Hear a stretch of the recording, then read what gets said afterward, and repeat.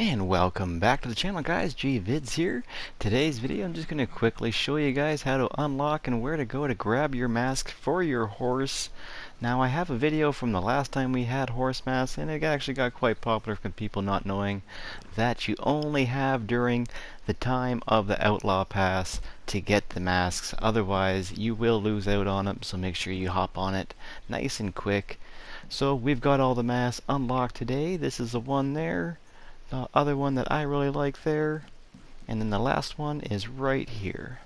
So let's go ahead and work our way. So obviously we're going to go to a stables and enter in, and once that loads in, obviously we're just going to go to our horses, manage our owned horses, and then we're going to scroll down to the horse that you want the mask to be on.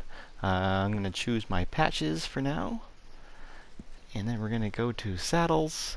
Click on the saddle that has the arrow, and then or the check mark, and then we're going to move down to masks, and there we have it. All our masks are here for us, the ones that we've bought over the last Outlaw Passes last year, and the ones that we've got now.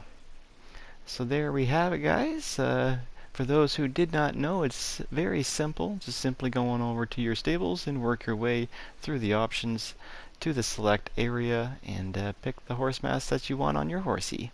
But anyways, guys, I hope this was helpful or informative in any way. If you guys did find it helpful, make sure you share, like, and subscribe, and I'll catch you on the next one. Peace.